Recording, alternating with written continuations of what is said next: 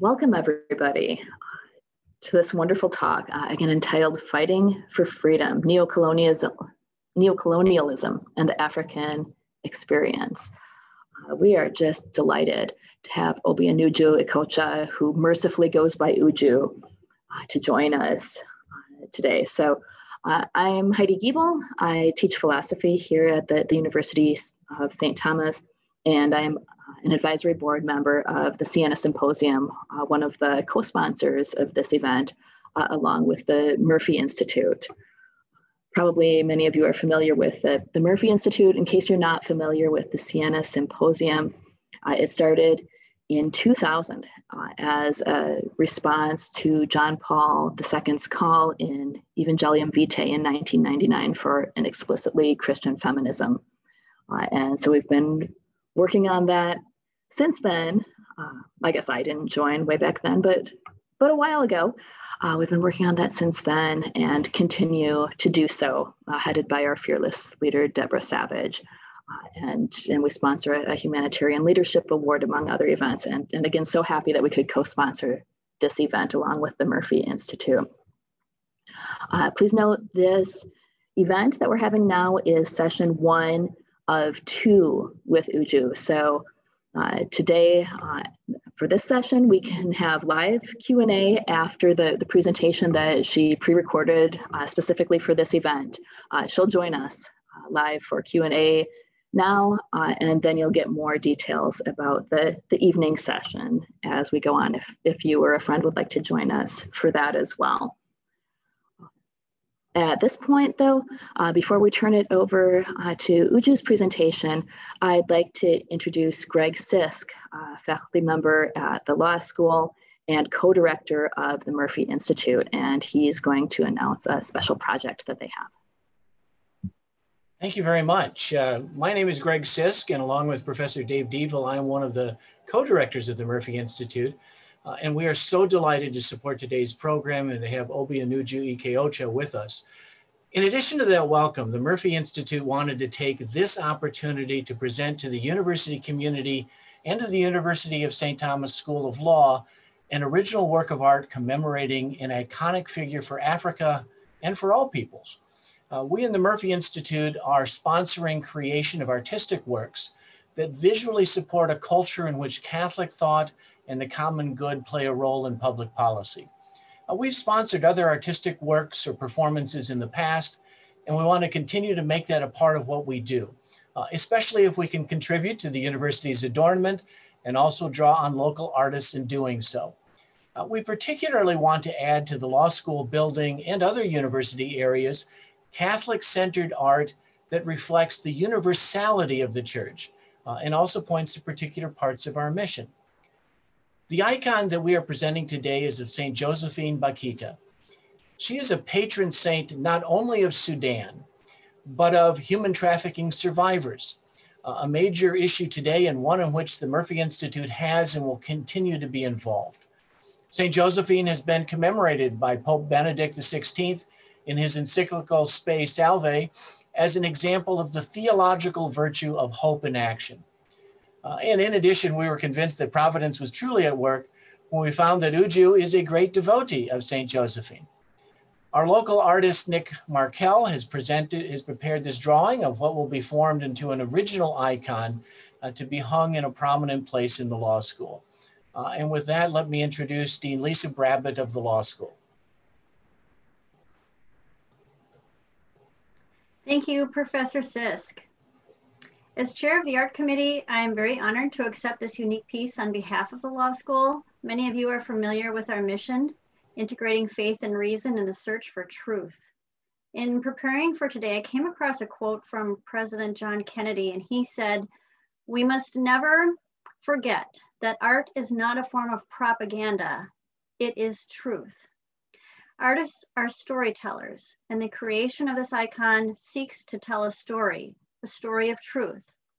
In the days and weeks and years ahead, it is now our responsibility to translate that story so that observers and listeners can fully receive this gift.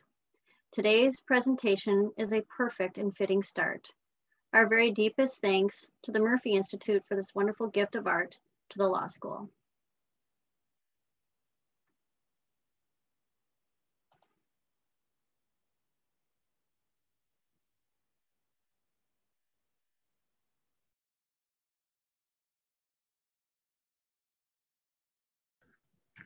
There we go. Thank you, Greg and Lisa. And so now it is my honor to introduce Obianuju Ekocha to you. So she is an internationally acclaimed strategist, speaker, author, social activist, and documentary filmmaker. She was born and raised in southeastern Nigeria. Uju is the founder and president of Culture of Life Africa, an organization dedicated to the promotion of an authentic culture of life in Africa and beyond. She's the author of Target Africa, Ideological Neo-colonialism of the 21st Century, published by Ignatius Press and now translated and republished in Spain and Saudi Arabia. And she's the executive producer of the award-winning documentary Strings Attached. Uju has advised many African, European, and North American legislators and political influencers on issues concerning women's health, youth, families, healthcare, foreign aid, education, and culture. She has also worked closely with religious leaders across the African continent and has co-authored a number of pro-life declarations with different African Catholic Episcopal conferences. She has planned, organized, and facilitated many major pro-life conferences, strategic seminars, and March for Life rallies in various African countries. Uju has traveled the world extensively, speaking in 65 cities across 24 countries. She's been welcomed as a guest speaker at many high-profile meetings and events, including policy briefings at the White House, US State Department, and a number of parliaments around the world, including the European Parliament. She also frequently addresses her concerns at various United Nations conferences and events. She's been featured by numerous broadcast networks, including BBC and Al Jazeera, where she has defended the sanctity and dignity of every life. Consistent with her love for the wonder of life, Uju also currently works as a specialist biomedical scientist in the United Kingdom. Prior to her current position, she was a medical laboratory scientist at the University of Nigeria Teaching Hospital. She holds a master's degree in biomedical science from the University of East London and a bachelor's degree in microbiology from the University of Nigeria. Please note that she had originally planned to join us here at St. Thomas in person. She was unable to do so due to travel restrictions, and she's graciously recorded a presentation especially for this event. And then again, she'll join us live for Q&A afterwards. So if you have questions, you can send them at any point through the Q&A function at the bottom of your screen.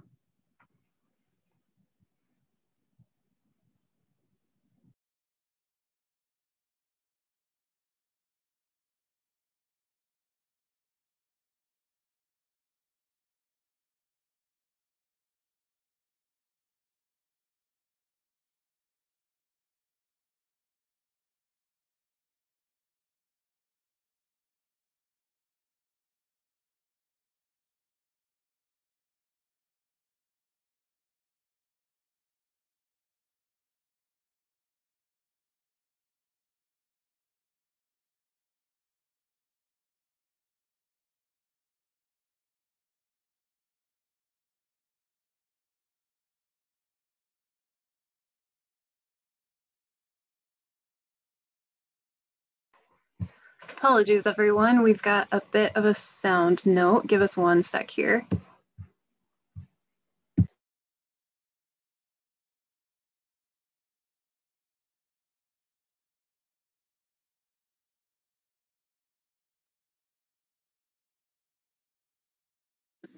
Greetings, everyone. My name is Obianuju Ekocha, and I'm so very grateful to the Murphy Institute for inviting me to participate in this event. So thank you, Murphy Institute. I will be presenting today on the topic, Fighting for Freedom, Neo-colonialism, and the African Experience. I know the term fighting for freedom is so commonly used, especially in our world today, that sometimes it almost seems emptied of meaning. But I'm hoping that by the end of this presentation, we will see that if there was ever one time when it is really appropriate to use, it is when referring to something like neocolonialism. For the last couple of years, a lot of my work has been based off of this topic, neocolonialism, and just observing what goes on between African nations and their Western counterparts or the Western donors.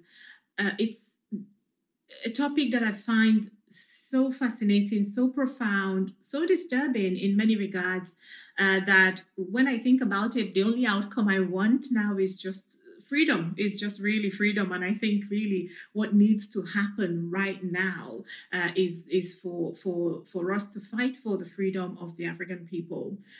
Now, before I delve deeper into this topic, I would like to make a full disclosure because I have made this presentation or similar presentation at different places and to different audiences. And what I find is that, especially when it's to hostile audience, is that sometimes people want to throw me off and they say, why do you talk about Africa? You're not supposed to talk about Africa. Africa is not a country. It's not a country. How can one Nigerian woman be speaking about the entire Africa? Actually, I do have reason to believe that Africa can be discussed as an entire region or as one, as we say in this topic, as we do have one African experience with regards to certain things. But in full disclosure, I am Nigerian by birth and by nationality. And yes, I do understand the complexities that have to do with my continent.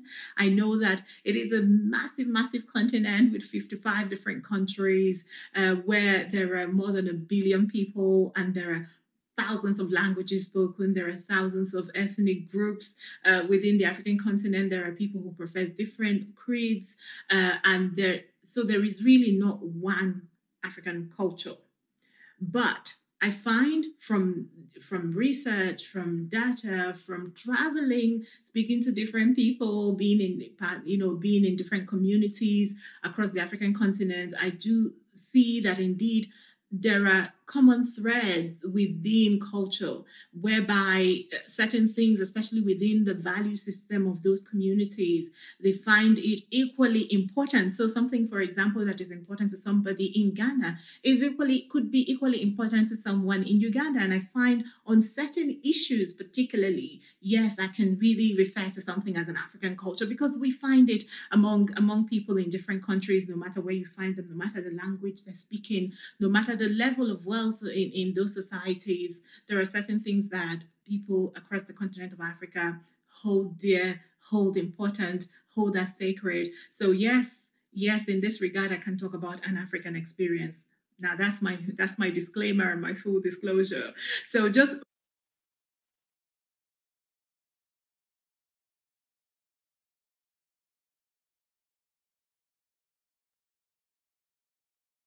moving on now to the core of this topic, which is neo-colonialism. I believe that in order for anybody to fully understand neo-colonialism or the new colonialism, one has to at least have a basic understanding of the old colonialism or what happened in history. The African continent from the 1800s up until, I'd say, even up until the 1960s, the African continent was colonized. So that is the original colonialism, if you like, the old colonialism that then came before this thing we are now going to understand today, which is the new colonialism or the neo-colonialism. The reality of what happened at the time, the colonialism of the 20th century, as I have it here, is that the several Western countries or Western superpowers gathered together and took a map of what we now understand as the African continent, and they divided it into various sections and various countries. And each of those chunks of the continent of Africa was given to a superpower, Western superpower. So we had the colonials from Great Britain and from France, who got like large chunks of our continent. There were also other colonials who were from Portugal and Spain and Belgium. Italy as well. A lot of people don't know that Italy, in fact, did get some countries that they colonized in African continent, and Germany that we so rarely hear about, simply because by 1914, during the First World War, the Germans were sort of ousted out of Africa. So they had to let go, they had to leave the countries where they were colonizing because they fell out with the superpowers. So in other words, everything that was happening in and around Africa was really, most importantly, determined by our colonial masters. They were the ones who were leading us. They were determining what will happen in each African country, or whichever country that is annexed to them. And so this was how they led the African people up until what we'll call the wave of independence in Africa. And that happened starting from the very late 1950s. So by 1960s, a lot of, or most of the African countries had gained their independence. That is the reality of Africa as far as colonialism, the old colonialism, is concerned. But talking today about what goes on the African continent today, the independent Africa, there are several current dynamics that one has to understand or consider, even before you consider then the neo-colonialism, because the neo-colonialism is happening and continues to happen on the background or the backdrop of what is our reality today. That the African continent, one cannot talk about the African continent or the various African countries within the continent without considering all the different moving parts, which will include things that have to do with the economy. As people know, a lot of our African countries are struggling from the point of view of economy. We have issues that have to do with politics, and with so many considerations there, and all of that will affect the people within those countries. There are issues of security. People who are listening to international news will know that in a country like mine, Nigeria, there have been problems of terrorism. There are other African countries as well where security has really been a real concern, a real problem for the people. There are considerations of infrastructure that people have to make when thinking of Africa, and of course development, which is a recurring theme every time nations gather. They are talking about how can the African countries become more developed. So development is just a huge consideration, and also healthcare. When we talk about epidemics, even before the one we've seen now, the pandemic we've just currently seen around the world, but before, whenever anybody talks about epidemic, I think people will sort of consider Africa. When you think of Ebola, when you think of the cholera, when you think of even the HIV/AIDS, one's mind will go to Africa, and it's really at that point that one would see, I think, a lot of the inadequacies within African countries. And so each of these considerations, the economy, the politics of the people, the infrastructure, the security issues and challenges, each of them will present a weakness within the various African countries. So it's really on this backdrop of all these vulnerabilities that African countries have an experience that these people come in, these donors, particularly our Western donors, who come to us just looking like they're bearing gifts and freebies that look so good, especially to our African leaders, to the point that they have almost an open door policy to the donors that approach the various African countries. The donors are coming as nations. They are sometimes organizations, NGOs. Then we also find a lot of private foundations, especially in more recent times. We have these various foundations, and Africa seems to be the preferred destination all the time for anyone who wants to do good. And I know that from one point of view, one would say, well, yeah, it's the intentions are very good. They want to see an end to suffering in Africa. They want to help the people of Africa.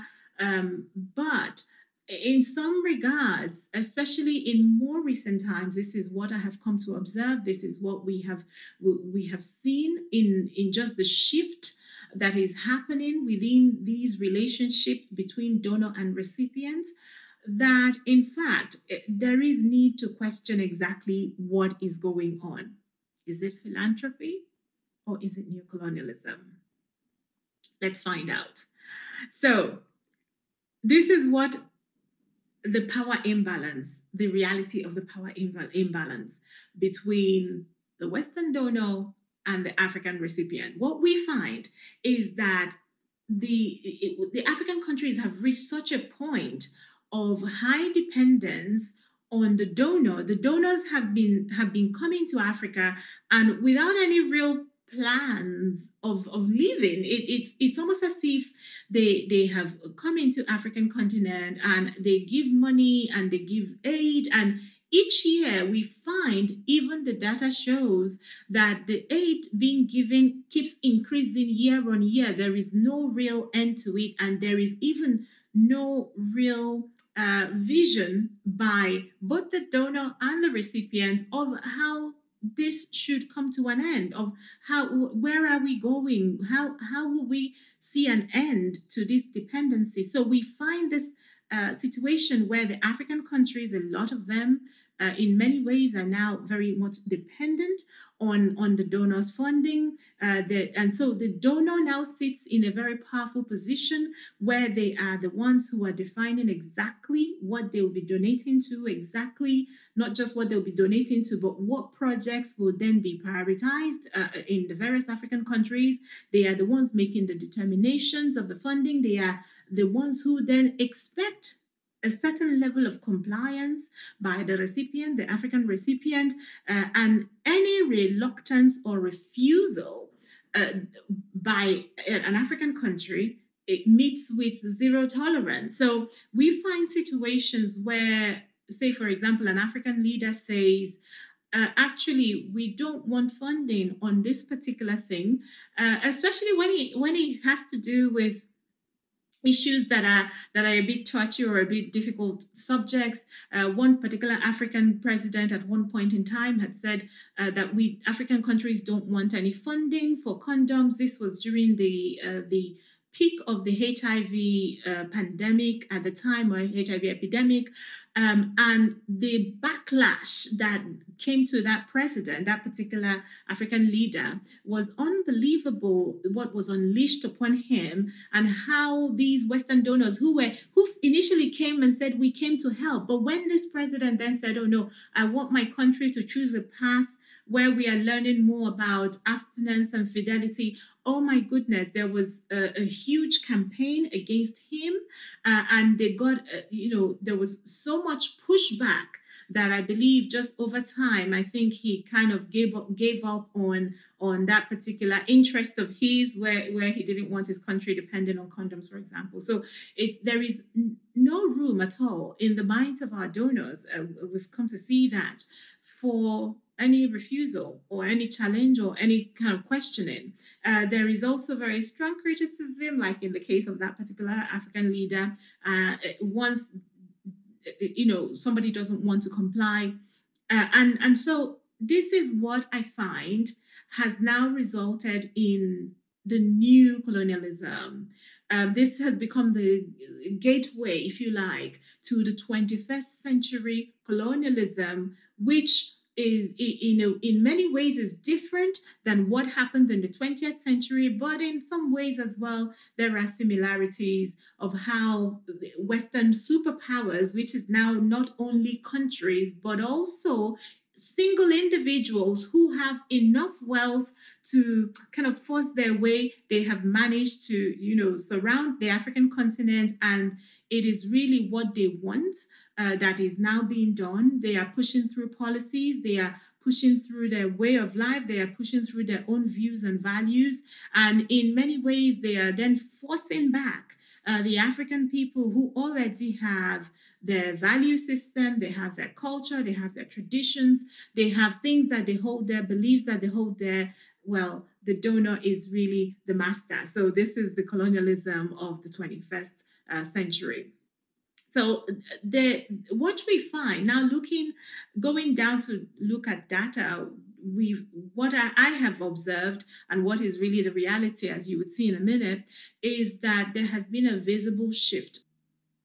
Now, this is a graph that I like to refer to because it illustrates quite perfectly and quite clearly the shift that has happened in the mindset of Africa's donors when it comes to aid. This is data that has come from the Organization for Economic Cooperation and Development, an organization that tracks aid, showing exactly what happened with the official development assistance, which is another way of saying humanitarian aid. And if one looks at the graph, you can see what happened with the various things. You can see education, healthcare, water and sanitation. Population programs, though, is the one that fascinates me the most, because population programs is this red mark. You can see that in 1996, when this data started, that it was really the least of what was given or what was allocated. So the least was given to population programs, and there were more humanitarian assistance given to things like healthcare and water and sanitation and even education within Africa. But then the red starts to rise, and around the time when there was the economic recession, especially within Western countries, everything was kind of coming down. 2007, 2008, 2009, the less assistance was being given, less ODA was being given, but population program kept going up. So the money, in other words, that was being put by Africa's Western donors towards Africa had no reversal when it came to population program. It just kept giving us more and more and more things that have to do with population programs. So to understand this a bit more, let's just unpack a bit what the population programs entailed or what it included. So aid for population programs would include all aspects of the so-called SRHR, the sexual and reproductive health and rights. And this would be things that have to do with giving contraception, providing condoms, especially when one looks at what happened with HIV. So condoms became a really huge aspect of humanitarian aid. It has to do with the so-called comprehensive sexuality education for children, whereby children are being exposed to these, I think, highly inappropriate and highly graphic sort of education on human sexuality, and they try to universalize that and try to globalize it and brought to African schools these kinds of things that even African parents found quite outrageous. And even up to now, we are still in these fights because there is so much funding being put behind this. There is now so much push at all levels in various African communities to force this into African schools.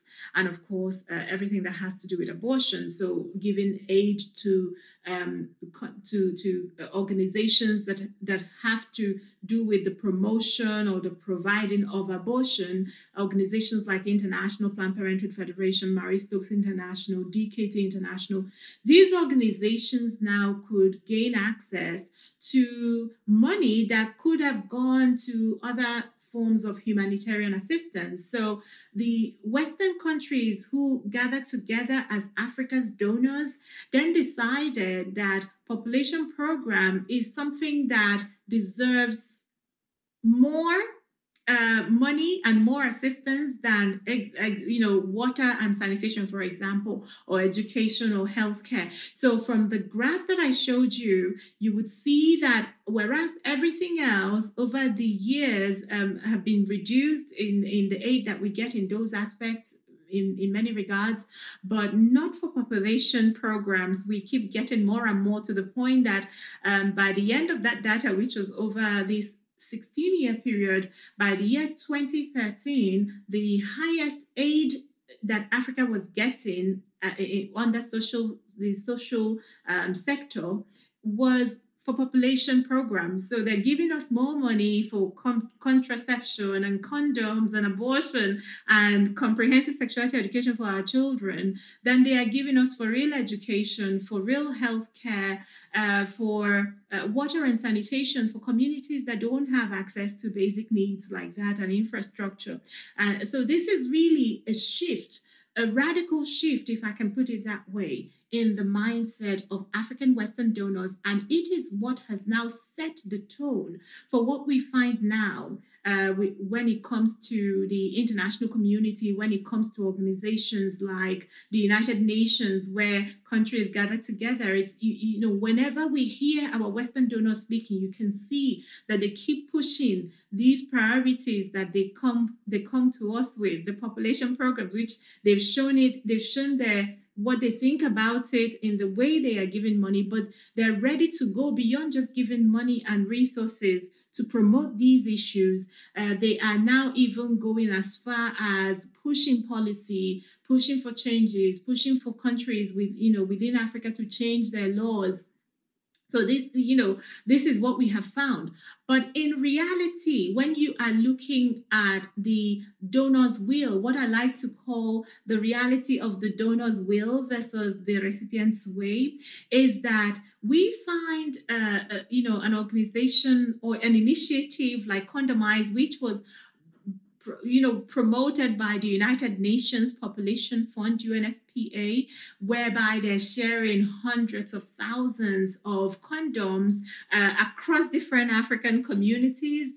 For example, this party that they had in 2014 in an African country, where they said they shared more than 100,000 condoms in one single party. But the reality of what I find on ground is that you go to African communities and you find young people who are carrying placards and saying, please help us with education. We don't want condoms. You find places where Western donors drop, millions and millions of condoms, worth millions of dollars, and yet nobody wants them. These are things that we've seen on the ground. There are places where, for example, contraception programs have been put in place by Western donors, and yet at the end of the day, nobody is using those services, nobody is frequenting it. Sometimes they give African women in various places contraceptive drugs and devices, and you find that our discontinuation rate remains very high. Women may accept these contraceptives,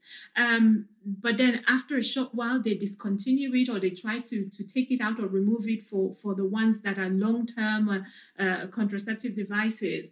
And yet the donors come back, instead of them to understand that within these communities, these are things that people do not consider priority. But instead of them to do that, they still give even more money for the same things, just hoping to achieve a different outcome at the end of the day. So the reality of the donor's will versus the recipient's way.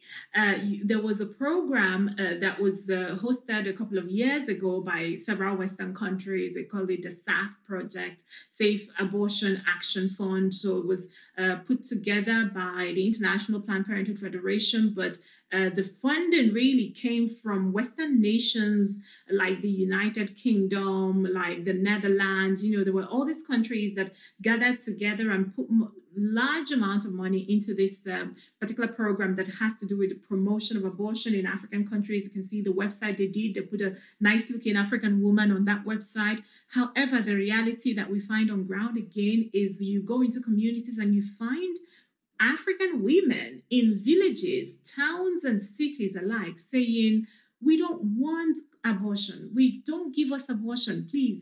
We want healthcare. We want our children to be able to go to school. We want to be able to have drinking water close by to our home so that we don't drink water that will kill us.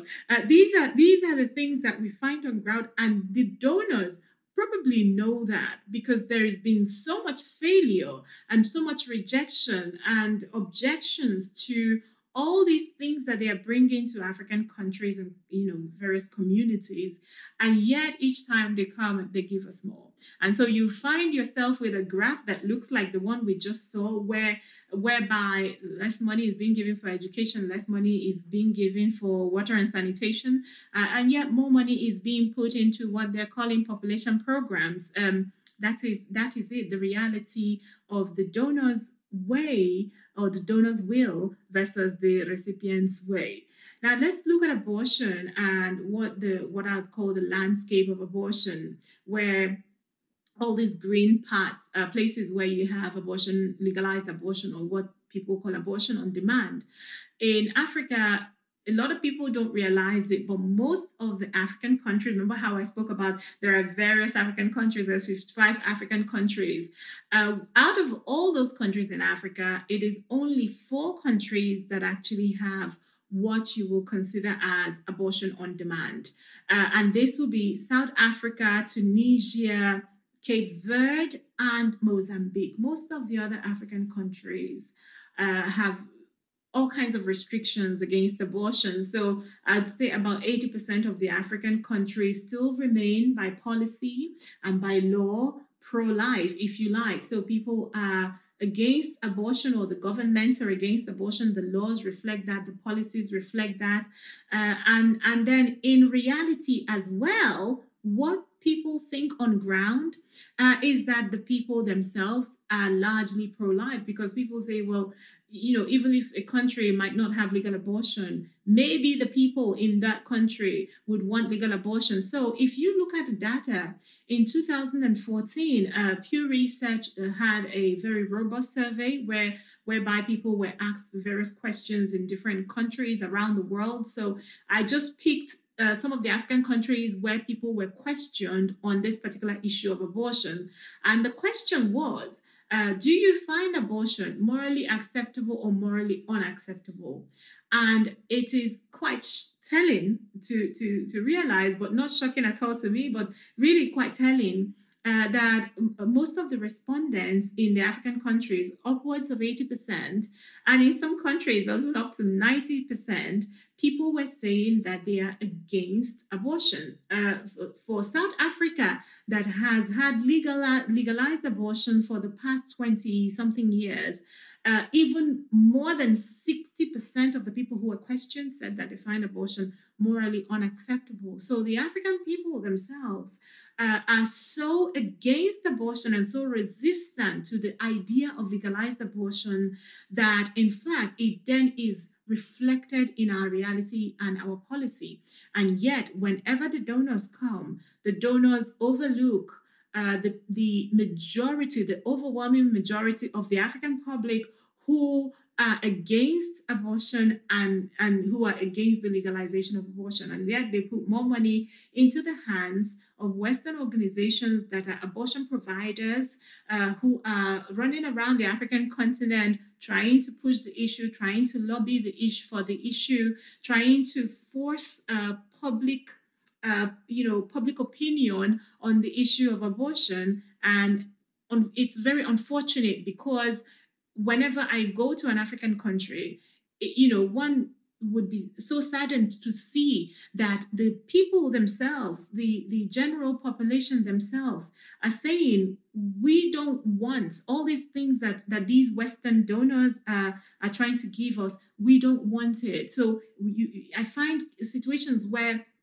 women are coming out with placards for, we host an event and women are coming out with placards. People are writing things at home and making these placards at home and saying, we don't want abortion. We know that abortion hurts women. We want to protect our unborn children. These children are important to us. These are, within our culture, we cannot kill. We don't want to kill our children. So there are all these things I've heard women talk about and families talk about, and even men talk about. But then you turn around and you find a Western country that completely ignores them, a Western country that completely just looks the other way and just goes straight to an abortion organization and gives them money and says, go in and do some work in Africa. You find an organization like Center for Reproductive Rights. I mean, obviously, there's so many examples that I can share with you of what we've seen over the years, and some of the Western organizations who come directly from their Western, country offices and install themselves into African societies, build their offices in African capitals, and then try to, from that point, affect everything that goes on in that country. So I give you an example of Center for Reproductive Rights, which I know for an American audience, most of you probably would have heard of the Center for Reproductive Rights. It is an American organization. They are very, very active in DC, and I think the headquarters is in New York. And in America, you find them that they are, putting a lot of money because they have tons of funding, pushing all kinds of things at your Supreme Court. They are pushing things within at local levels, at your legislators and such. They are there on, social media, and they are there even in mainstream media trying to affect and influence things, even though, of course, we know what happens at that level in most Western countries. But in Africa, the situation is different, that the public sentiment is that abortion is terrible and people don't want it. So what the Center for Reproductive Rights has done is that this particular specific example is that they came to Kenya a couple of years ago. This was, I think, back in 2015. They picked a case, went to court with it. They put in so much money and encouraged this woman who had an illegal abortion and whose daughter having an illegal abortion got then. I think she had a problem. So they took this girl and used her as, their point of judicial activism. They went to court against the Kenyan Health Ministry and the Kenyan government, and they went all the way to the high court, the highest court in the land. Mind you, this is an American organization with all their funding and all their money. They're able to push an African country or the health ministry of an African country to the point where they get to the highest court and they win a case whereby abortion is still not legal in Kenya, but then the court then told the health ministry that they have to have a handbook that is available that describes how to perform abortions. And so I find it quite interesting that the Center for Reproductive Rights then goes back on their website and they are celebrating what happened, how they won this legal battle in Kenya. And they called it how they won a victory, a major victory for Africa, abortion rights in Africa, even though this happened in the one single African country. This is something that shows you exactly how they are thinking. This is judicial activism. It is the result, I think, of the kind of funding that has come from Western donors who have then put money into the hands of abortion organizations and then sent them into Africa to wreak havoc and to kind of challenge the system that we have there that very much connect to people's views, deeply held views and values that have to do with the promotion of life. So this is just one example, but also even in more recent times, so many things that I can talk about whereby we find our Western donors are sort of seeing themselves as the stakeholders. They are major influencers of policy in Africa, and it's only because they come with funding. It's only because of the kind of money they come with. There's, in Africa, if someone comes with millions of dollars, it is something that can, in fact, eventually influence policy, if nothing else, even if not public sentiment. But they can push our government. They can go to court against our government. They can, they can push our legislators and lobby them so heavily. That is neo-colonialism. That's really a Western force having their way and determining exactly where an African nation will go, even if it's against the will of the people, the very obvious will of the people. So even in more recent times, I'll find what happened with what has happened with the COVID pandemic during this period. We have had the difficulties that people have experienced in various countries, including the West. This is something that affected Western countries as well as African countries. So it was really towards the beginning of the COVID pandemic that we started hearing about this thing called essential healthcare services. And we're all very shocked to find that people who, the abortion movement, even in the West, one of the first things they did was trying to establish and push for abortion to be seen or considered as an essential health care.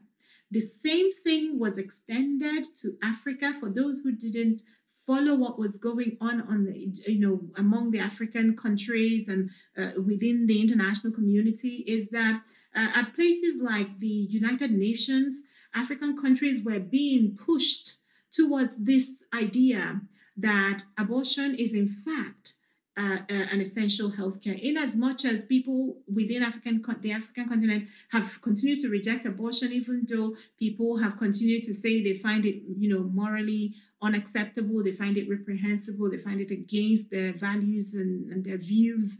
But then imagine that we then find ourselves in this difficult position of the pandemic, and then the international community is nudging African countries to accept the fact that abortion is an important part of healthcare, given that they failed on so many occasions. So, of course, in this very unprecedented case of the pandemic, the abortion movement found it as a huge opening.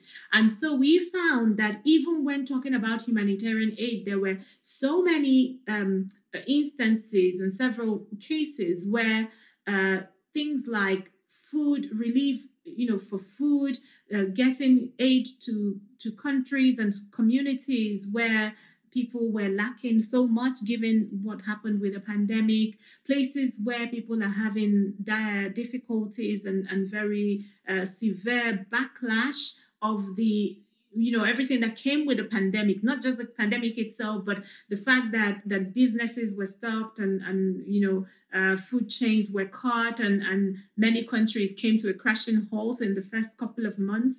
There were parts of Africa where people didn't even have any food to eat because food chains and food supply chains were completely cut off. So at that point where the international community was gathering to make sure that Africa had a soft landing or a softer landing, and that we don't suffer, as much as we possibly could, given the already difficult situation in those different African countries, we then started hearing that abortion was being forced into the matter, that in some resolutions, sexual and reproductive health and rights, which would include abortion, was being pushed by several people, especially from the quarters of those who were, you could call the Western donors. Even in on ground, in several cases where I spoke to people and did some research, you found that in countries like Kenya, Malawi, and Namibia, even they went as far as trying to introduce by stealth or by force, bills, sexual and reproductive bills, or reproductive health bills, or even directly abortion bills onto those parliaments. So, in other words, trying to get abortion legalized using the cover of the pandemic, given that with what has happened, and especially the very first half of the pandemic, there were countries where people were not even thinking of anything. I mean, people were trying to survive, people were losing employment, all kinds of things were happening, all challenges that people were finding within their communities. And so it would have been easy to try to force abortion through while nobody was looking. And that was exactly how it happened in some of the African countries. But fortunately, fortunately, there was a good response against these attempts. And so, of course, those attempts failed. But it goes to show the mindset within the Western colonial influencers, the neo-colonial influencers, who now are trying to push Africa towards certain issues, especially because they have the donor power, they have the money, they have what it takes to influence policy, and so they keep pushing us at that point. Now, the donor is really the master. If you think about it that way, the donor is the master.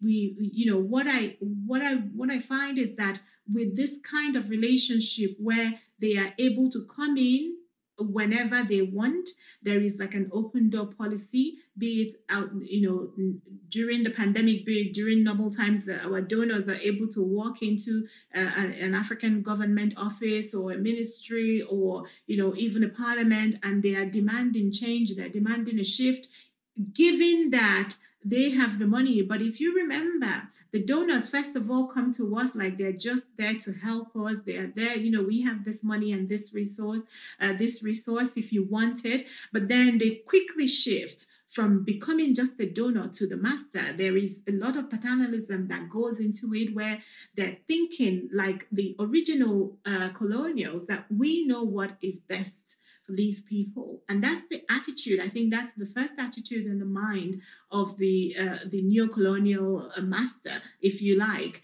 They come to us with a kind of attitude of cultural imperialism. And so this is the neo-colonialism, the ideological neo-colonialism that we are seeing these days. But I find that there is even something much more sinister in their attitude to us, especially after having observed what happened, how they tried to push abortion upon African countries during the pandemic. I think that we've reached that point where a lot of Africa's Western donors come with an attitude of supremacy.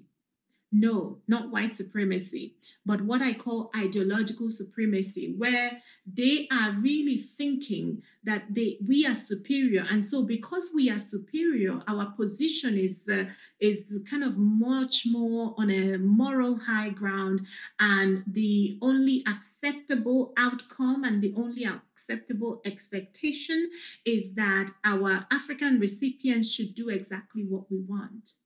That is supremacy. That is ideological supremacy. And we find that that is exactly where a lot of the African countries find themselves. There is a really notable Nigerian author who wrote a lot of important literature books, his name is Chinua Achebe. He has a quote that I love to go back to all the time, especially when I think about neocolonialism and the fact that it is happening now. And many of the things that I present to people are things that people say we may have suspected, but we never even knew, we never heard. Some of the data, they may never even have heard it. And so I think that this is going on even at this, in this our era of high information era, and yet it's going almost unnoticed, without any outrage, without any without any coverage whatsoever. Chinua Achebe said that until the lions have their own historians, the story of the hunt will always glorify the hunter. Meaning that a lot of what is going on, some of it has not been recorded, and then those who are meant to record it, if we don't begin to record it now, in history later on down the line, it may just be that our Western donors will then be the ones who are glorified, and for some of the outrageous things that they've tried to force upon us, the African countries, may never really even be acknowledged, may never really even be exposed. So this is why I do what I do. And one of the most recent and important relevant examples is what happened in America in the last few months with the change of administration, that there was a Mexico City policy which was in place from the previous administration and from other conservative administrations as well. So the Mexico City policy is this policy within the United States through the executive arm that ensures that the American taxpayer, is not funding abortion organizations in their international work.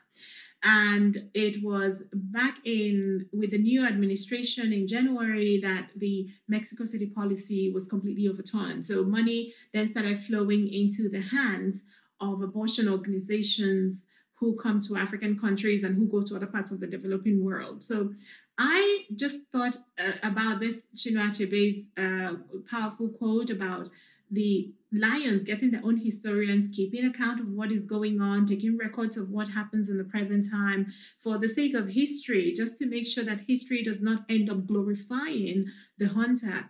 And I made a video. We decided to collect videos from various African countries, from different people in various walks of life, about what people thought about just this latest neo-colonial move that has come from the United States via its newest administration. And I think it really encapsulates just this thought of fighting for freedom. You would see exactly how the African people feel about when our donor, or when a Western donor comes in and they're so insistent and they are so particular about prioritizing something that is not that important or is not even important at all to the African recipient. So I hope that this is a good enough note to end on. It's just to share with you this video. It's a 15-minute video, so bear with me. It's just showing you exactly how the Africans feel. So thank you very much.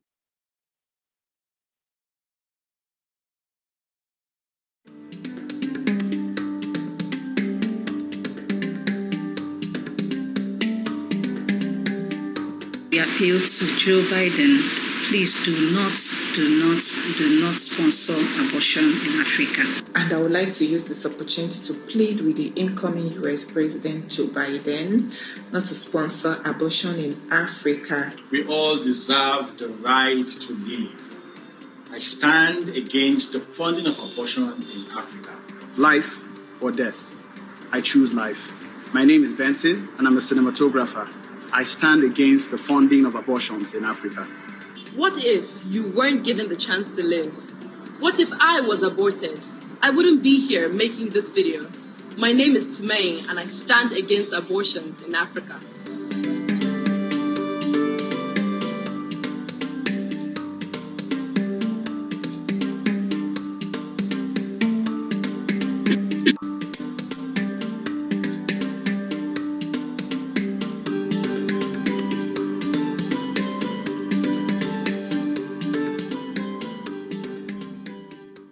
In 2017, the then newly elected president of the United States, President Donald Trump, reinstated the Mexico City policy. Now, what this meant at the time was that the United States government, through its executive arm, was to stop funding any organizations that were either promoting or providing abortion in their international work. And in the same way, the administration did go ahead to launch the Protection of Life in Global Health Assistance, and in that way ensured that the United States taxpayers were definitely not paying for any abortions overseas. This became, of course, a sticking point for abortion activists and for, Western leaders and for everyone who wanted abortion promoted or propagated, especially in the developing world. This became a campaign issue for people within the Democratic Party. It became a talking point even at the European Union. We saw people reacting to it. We saw Western leaders reacting to it. We saw them even organizing all kinds of fundraisers back then in 2017 to fill in the gaps that were being left by the United States. Now, mind you, this particular banning of American taxpayer funding going to international abortion organizations was only affecting organizations that definitely insisted that they were going to continue to promote abortion in their work. I am talking about organizations like International Planned Parenthood Federation that was founded by the American eugenicist, racist Margaret Sanger. I am talking about an organization like Marie Stopes International that was founded by the Scottish racist eugenicist Marie Stopes. I am talking about an organization like DKT International that was founded by the American pillar of the porn industry, Phil Harvey himself. Now, these were the kinds of organizations that were affected by the deprivation of this American funding. But what we saw, the reaction we saw, was quite shocking to me, especially as an African, because back in Africa, of course, people were happy at the time. All the people who I spoke to who knew about this particular banning of funding for abortion organizations, they were actually very happy that the United States was finally recognizing the culture of most of the African people, the desire of most of the African people, the consensus that we have across the different African countries. People were rejoicing over that. But where we found people actually tying themselves into knots over this particular ban of abortion funding was really in the West. So what then happened in the United States, as can be expected, is that within the Democratic Party, this then became a real campaign issue whereby candidates were actually making campaign promises, yes, campaign promises, to resume the funding of abortions overseas. This was quite astounding and surprising to me as an African, just watching the Democrats fall over themselves, promising to sponsor abortion organizations and to fund abortion organizations in their important work in the developing world. We even heard during a particular event that was organized by Planned Parenthood in the summer of 2019, we heard the then candidate Joe Biden make this particular promise. We have over $8 billion in healthcare assistance around the world, and he's trying to apply Mexico City standards to that. It's dead wrong. People are dying around the world. We are their saviors around the world. You are the ones who are providing for all of the health care for poor women in ways that nobody else has been able to. That's why Barack and I fought so hard to continue to see your funding. No, but I really mean it. I think you underestimate the impact you have beyond access to choice and access to the Supreme Court decisions. What an incredible clip to watch. So watching this man who is praising the work of Planned Parenthood and talking about getting rid of the Mexico City policy altogether and talking about himself and his pro-abortion peers as being the saviors of the people in the developing world, talking about funding abortions overseas. This I find quite horrifying, to be honest, because I know that what exactly that means, that this man now being the newly elected president of the United States then means that money will go into the pockets of organizations that are in fact abortion giants like International Planned Parenthood Federation, Marie Stopes International, DKT International, that they will now go with a strong mandate and fortified mandate by the United States, being funded by the enormous wealth of the United States, to then go into the developing world, the world of the poor essentially, to promote, to propagate, and to provide abortions. This means the elimination of my people. This means the death and killing of the most innocent of the African unborn babies. I eagerly waited for his team to put out, as is normally the case, the list of executive orders that were going to be dealt with. And here is what I saw right there in the list under healthcare. Of course, the incoming Biden administration had clearly written out that they were going to get rid of the Mexico City policy, so the repeal of the Mexico City policy. And of course, I did the thing that came most naturally to me. I sent word home. I wanted to ask my brothers and sisters and my dear friends who are in different African countries exactly how they feel about the United States, the wealthiest country in the world, the most powerful country in the world, coming into African countries and funding abortion organizations. And here is what people told me. This is a request, actually a plea to the incoming American President, Joe Biden, to please not fund abortion in African countries. Please, we do not need funding for abortion. In my culture, we support life from the beginning till the end. I'm against abortion because abortion is about killing innocent babies in the womb of their mothers.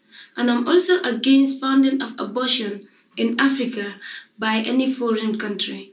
So please stop funding abortion. Thank you. I am an African and an African woman. I do not believe in taking lives, destroying it, nor killing it.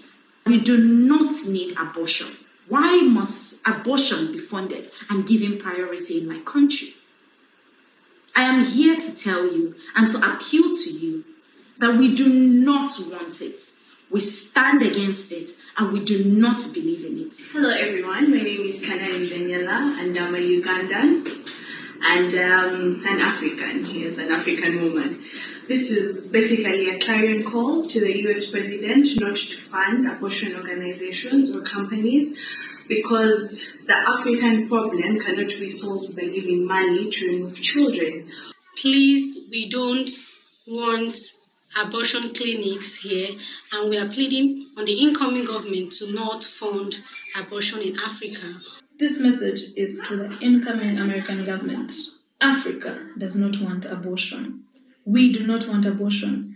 I do not want abortion for my Uganda. We do not want your government funding any abortion organizations in Uganda.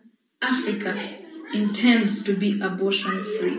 tó bá jẹ́ pé wọ́n fi ṣẹ́ oyún títí wa náà dànù ṣé ẹ lè rí wa láyé sìn tá a fi máa sọ̀rọ̀ sìn so kò dáa nǹkan tẹ́ ń ṣe kò dáa ká ní wọ́n ti ṣẹ́ oyún wa dànù ńkọ́ a nídìí abortion rárá a nídìí ẹ̀ mọ́ abortion ò dáa. Abortion is murder. Abortion is literally murder. Abortion is murder, and funding it makes you an accessory. Please, don't do it. Quoi qu'il en soit, l'avortement n'a jamais été une solution. Non, c'est toujours un problème. L'avortement est un crime.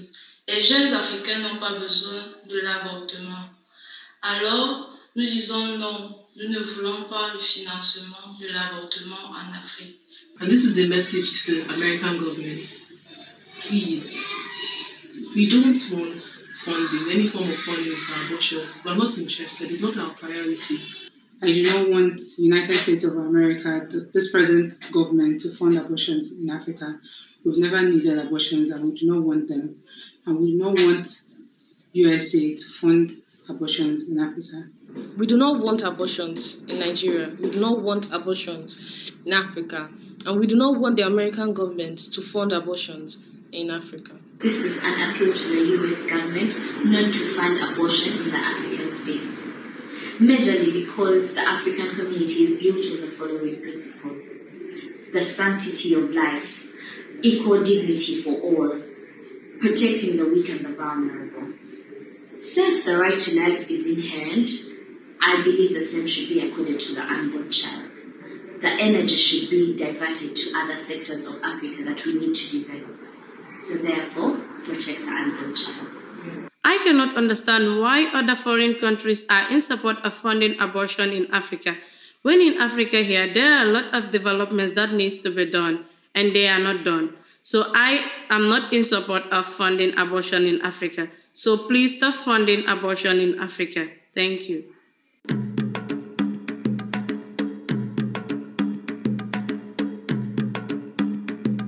I am a pure African woman.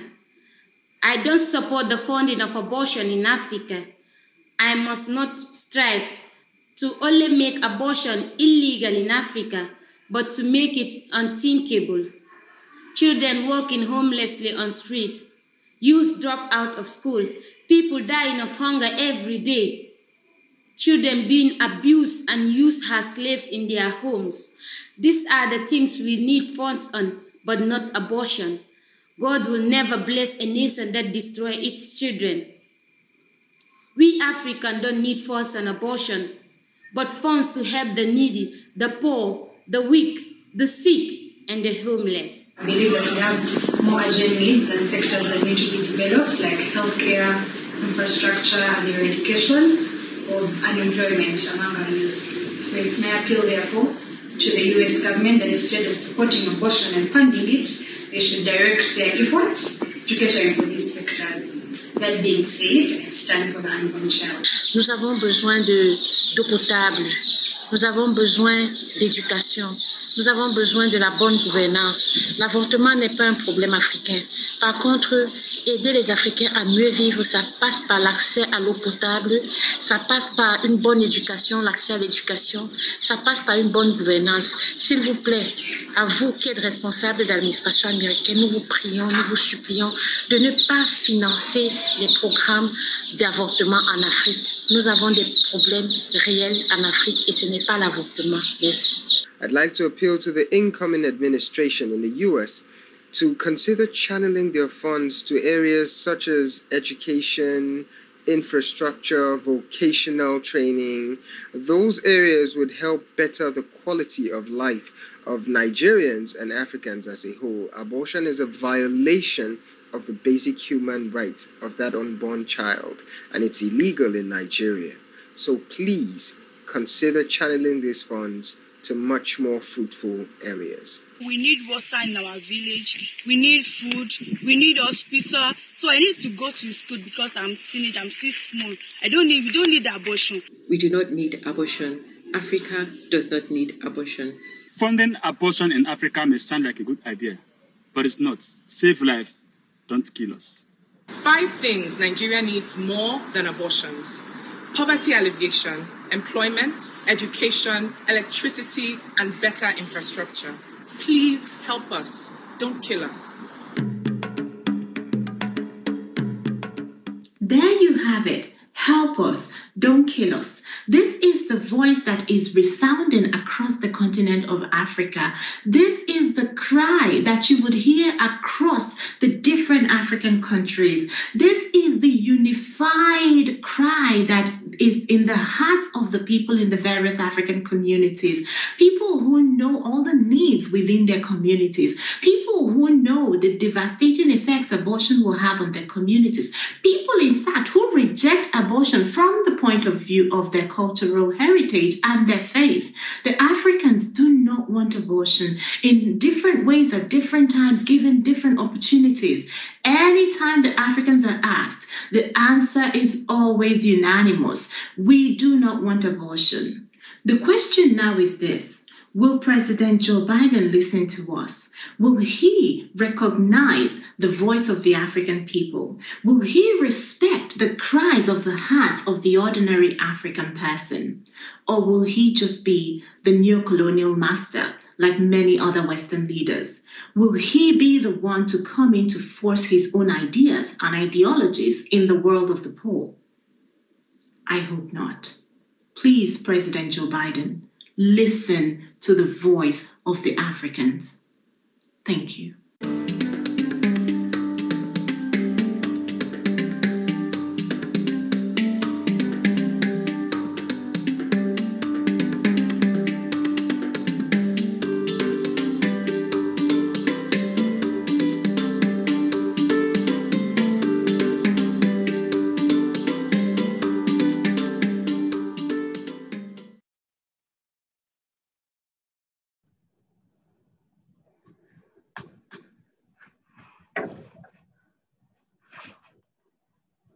Thank you so much, Uju, for sharing that presentation and that beautiful video with us. We've got just about 15 minutes left for questions, and we do have several. We'll see how many we can get to. First, a big picture question for you, Uju. Someone asks, how do Africans resist the influence of Western ideologies when they're imposed as this kind of neo-colonialism? Yeah, so it depends on the country, right? But what I find from country to country is that people can still organize in a similar way as people do organize in the West. So we have various channels. We still have ways of approaching our lawmakers. So you find in some countries where they are organized enough, sometimes people can form themselves into groups and approach their lawmakers. But you must also understand that we are nowhere near any of the Western countries. How you have people are so organized in the US, you know, ways to get to your congressman or woman. You have organizations that are able to raise enough funds to do that all through the year. So in African countries, you find it very difficult to find a dedicated pro-life organization, for example. So many times people go through say, for example, the church, because the church can put out an announcement, but it's almost as if we're playing catch up, because those who are promoting the opposite are there 12 months in a year. In fact, there is something that I usually like to tell people as an anecdote. Anytime I go to an African country and I'm staying in a hotel, you find if you are staying in a good hotel, there are people that I know I will find there all the time. And those are American NGO workers. There was a time I was, just once, I was staying at the Hilton in Addis Ababa in Ethiopia. It was a shock. There was a big party, and I was asking people working in the Hilton, what's going on? Oh, it's people working in USAID. This was a school night. So these are people who come directly from the US. They are living in an African country. It's their job. And it's not only that it's their job, it's their highly paid job to do this and achieve this all year round. So if you think of what has happened, for example, in Argentina, just how abortion came to be passed there, just looking at the background, there are Western NGOs who are there 12 months of the year. Same with us. So people can still do a counter organization, but it's not always easy. And we're not always as resoundingly successful, if you see what I mean. So we can still work our best. And the churches, I can't overemphasize what they do. The churches have done so much to hold the fort. But I think right now the opposition is becoming quite strong and more insistent. Thank you.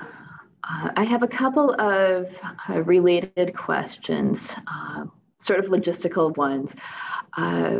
One person asks, if African leaders refuse donated money tied to abortion funding in their country, will donors eventually stop trying?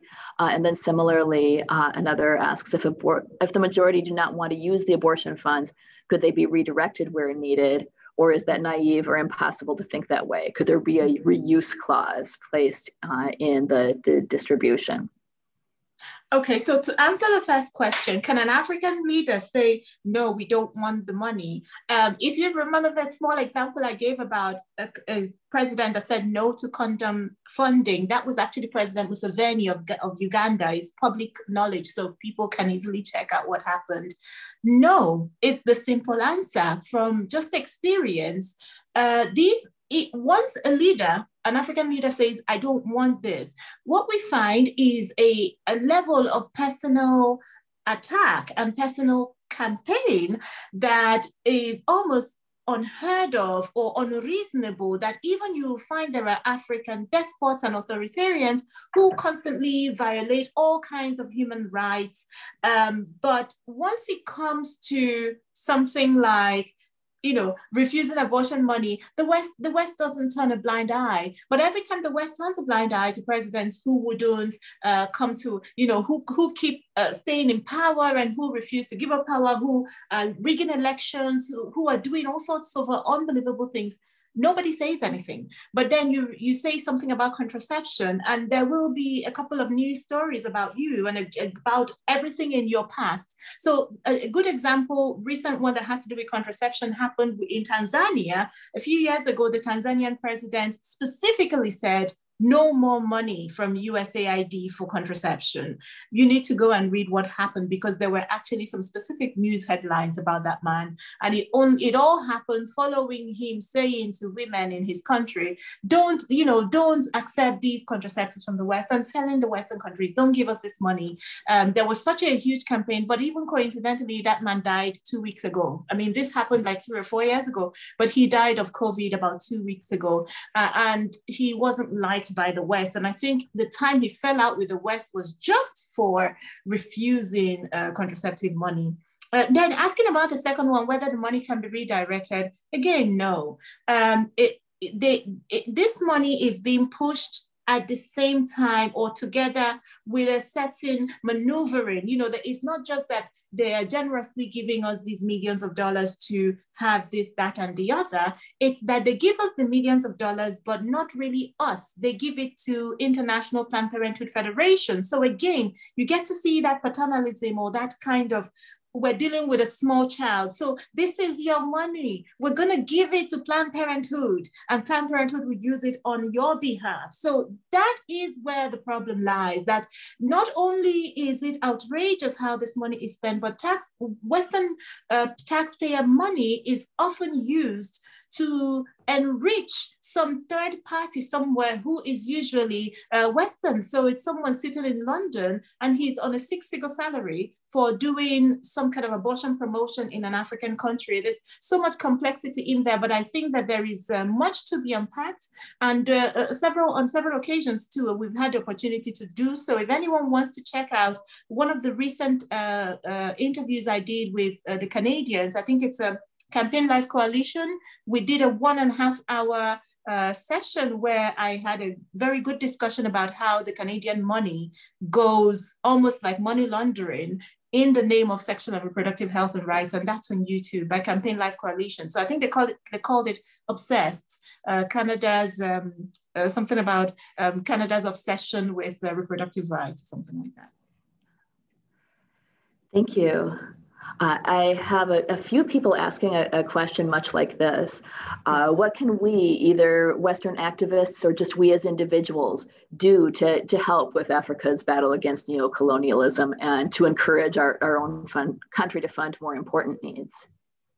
There's actually a number of things you can do. So thank you for asking this. I'm always very excited to answer this particular question because people always ask, what can we do? There are all these problems being diagnosed, but what is the solution?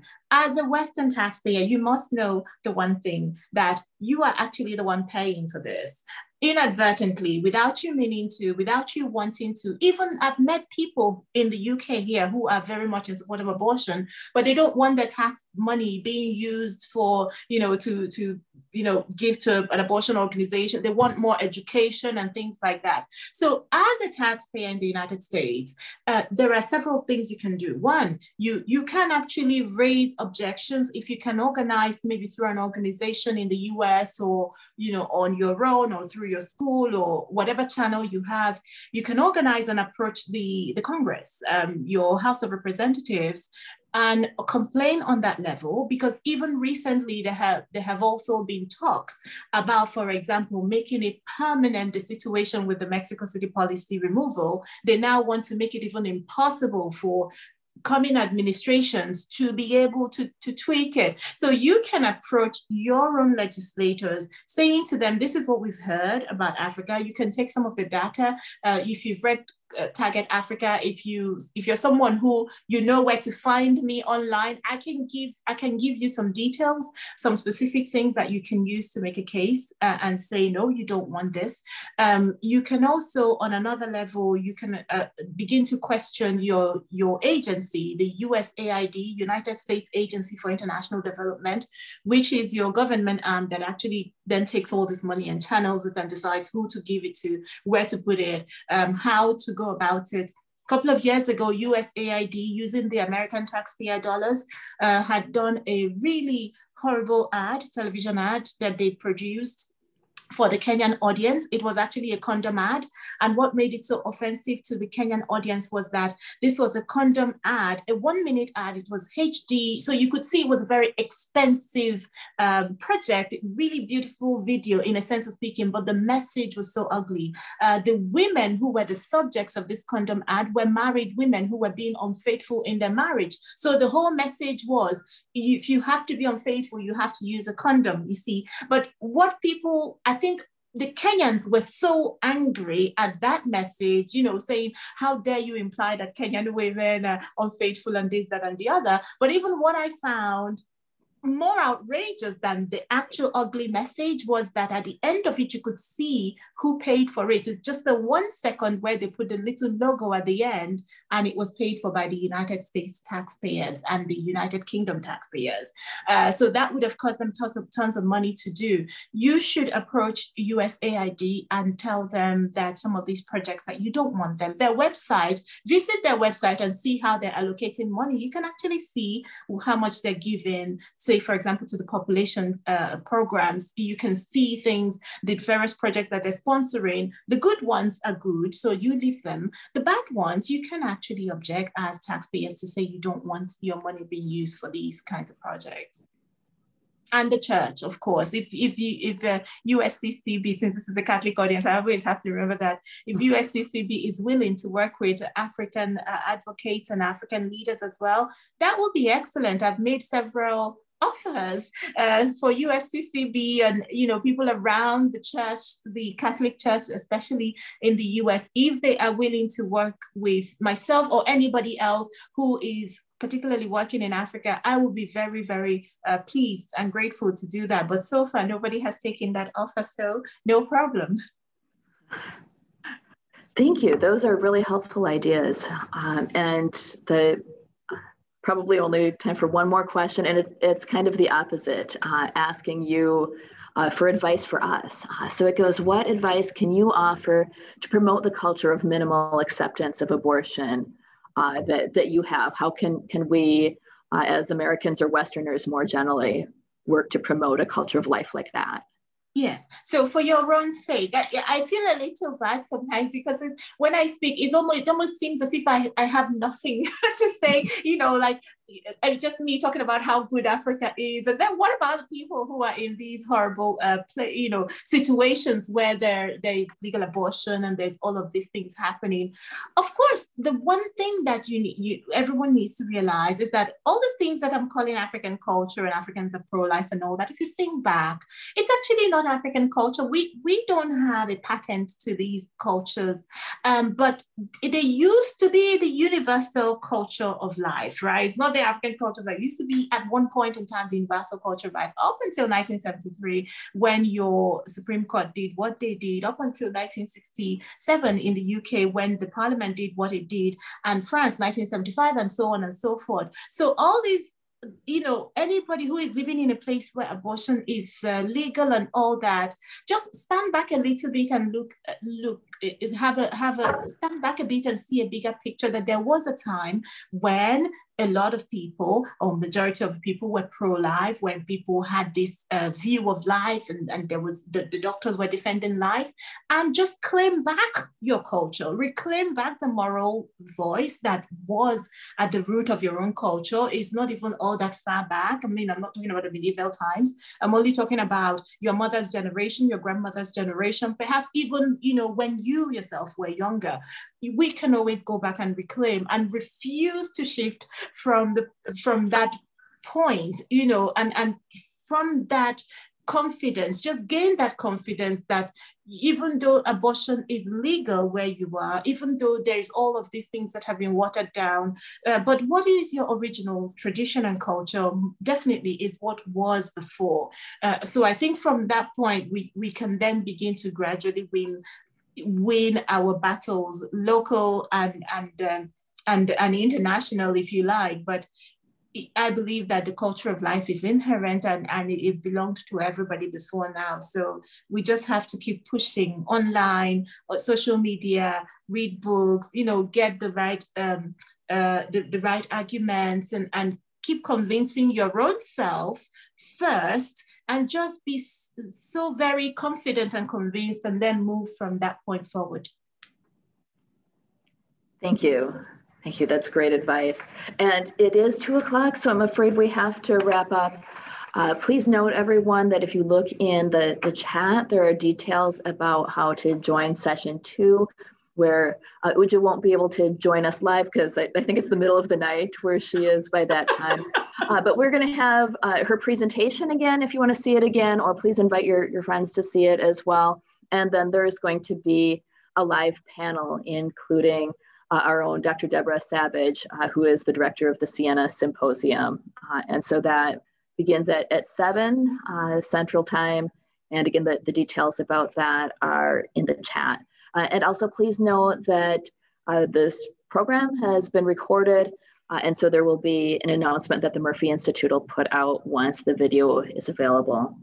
I can thank you so much for joining us, Uju, and also thank you to the Murphy Institute and the Siena Symposium for sponsoring. Thank you. Thank you very much for having me.